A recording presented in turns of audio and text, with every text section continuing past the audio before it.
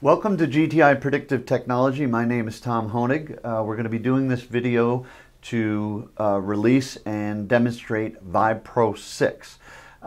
We've had VibePro 5 out for about a year and a half while building this app from the ground up. And we have over 400 users out there right now that can free upgrade on the App Store to VibePro 6 and roll forward to what we've built. We're very excited to show you. So what we have for a setup here is I'm actually going to be projecting my iPad here onto the left and be recording every action that I make so that you can really see how this works. And I'm going to open the app up real quickly. As you can see, people that have used VibePro 5, it looks a little bit different. We've got 3 icons instead of the just single measurement mode that we had before. And before we were saving just a photo of the spectrum or the data. Now we're recording the live data and the raw data so that we can post-process.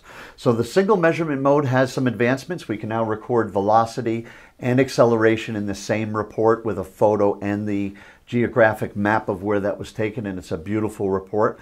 But I want to get right into routes and measurements just to show you how severely simple this is for a technician to use. And I'm going to simulate actually taking a reading. I have an accelerometer right here next to me. I'm going to open the route measurement mode, and you can see I have a hierarchy behind me of test, GTI, and I'm just going to hit the first. That's our plants and areas.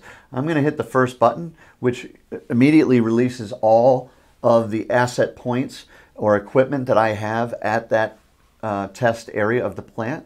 And as you can see, I'll pick the first one and highlight that, which is a fan. And you'll see it'll pop up with my new 2 measurement points that I've already pre-programmed, which is H1 means horizontal 1. So all I would have to do as a technician is simply put that in the horizontal 1 position, which I do have a photo here I could look at to know where the previous technician had placed it. And I can simply highlight that. And as soon as I highlight that, the spectrum will come up. And you can see I'm tapping here a little bit to get a spectrum. But all the technician has to do is hit the save and back button. Hit save and back, it goes back to the hierarchy screen, and he's done with that measurement point. He moves to the next measurement point, which is H1 acceleration. He would highlight that, simply take his measurement, hit save back again, and he is done with that point and moves on. Nothing is faster on the market for data collection. He can move along. We still have our iPad Air. It's very easy. He's got handles on it. He can move from point to point, and he's ready to move from point to point, taking his asset readings. So what if we have to edit that point or build that point? Let me show you this edit function real quick. We'd simply at the top hit the edit button, tap on that same position. It's in velocity. You can see I've got a nice photo of the asset point where the accelerometer is, all my bearing models, and what's most important here is we have a danger and alert threshold that we can set for each piece of equipment or asset point. It isn't by ISO specifications, although there's a guide here that can guide us to ISO specification. We can dial in a specific danger level and a specific alert level for each point. And also it depicts whether we're in a vertical, axial, or horizontal position. So everything is preset into the route. We hit save and back, and that puts that route permanently in its position for a one-time change in life, meaning we set it up once and we're done. And that is pretty much the route collector. There's not much more to it. So let me back out of here. And you can see on the main window, I also have the viewer. Well, anybody that's collecting routes and data, we know you have to post-process, you need to have a viewer. We have not 1, but we have 2. We have the iPad, which is going to be what I'm going to show you here. I'm going to open it up. You're going to see the same hierarchy. But we also have this same hierarchy and this same post-process viewer on any device in the world, meaning not just a Mac or a PC. We wrote a web app, which I'm going to show you in the second part of this video, which can be viewed on any device. Doesn't matter whether it's Android, Mac, your phone, whatever you need to view, you can pull up that web app, put your credentials in, and you can be viewing what I'm going to show you here on the screen. So let's go into the viewer. We'll go to that same test point, that same fan, and we'll go to the H1 position, and you'll see I got a nice list of all the different readings that I took throughout from 2013 and December 7th all the way through to today. And all those points are in either green, yellow, or red. telling me by those alert thresholds where I stand at that particular asset point. If I hit the overall trend, you can see we have a beautiful trend of that data point. We can see all the dates along the way that we've taken those measurement points. We can scroll back, click on machine maintenance, and you can see I still have that nice list in green, yellow, and red, but there's a couple of red ones where I've created a maintenance event. You see a little balancing icon, or below it a little alignment icon. So if I click on that, I can actually view that particular maintenance event. So at that point, that means I balanced that asset point. And you can see a picture of the fan there, you can see some notes that I made, and you can see the full balancing report that I'm scrolling through right on your maintenance event. So this keeps track of everything, not only your measurements, but anything that you correct along the way. So I'm going to move back from there, and you can see we can look at any one of those spectrums along the way and post-process them. So let's just pick one here.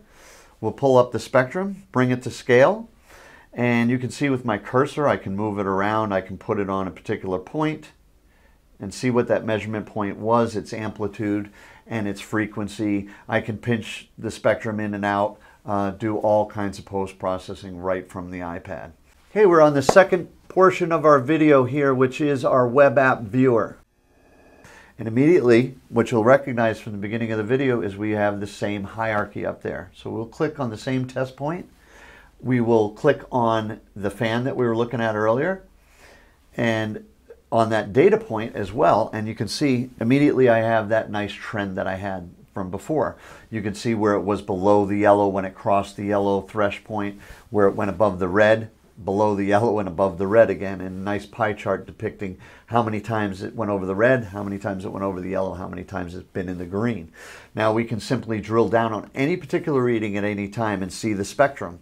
So I'll look at that spectrum, I can look at the one above, and then what I can do really useful is I can go to a large spectrum, so I can really do some heavy duty post-processing. So this way I can really drill in, bring these wings over, regraph it, pull that spectrum out so that I can look at the 1 times running speed peak here. I can click on that, mark it, so I've got its amplitude and its frequency. I can look for bearing markers, RPM markers, all that is heavily loaded onto this post-processing device. But what's even nicer, we're going to pull the spectrum back down real quick, and we're going to simply go to the view button and go to vibration data. And what this is going to do for us is allow us to select all the plants, all the areas within our plant or asset points, hit show all, and then simply just click get data. And what this is going to do is pull down a nice report of the whole entire factory or plant or asset that we're measuring at in this report, and pull out how many asset points of equipment are in the yellow, how many are in the red, how many are the green, and we can drill down on those at any particular, as you see I'm scrolling through them all here. Very, very easy to do final reports. So there's no heavy lifting here. You simply beam up the data, it goes up to the web app, and the web app does all the heavy work to do all your reports for you. You just simply click get data and print out those reports for your superiors. So this is a little taste of everything.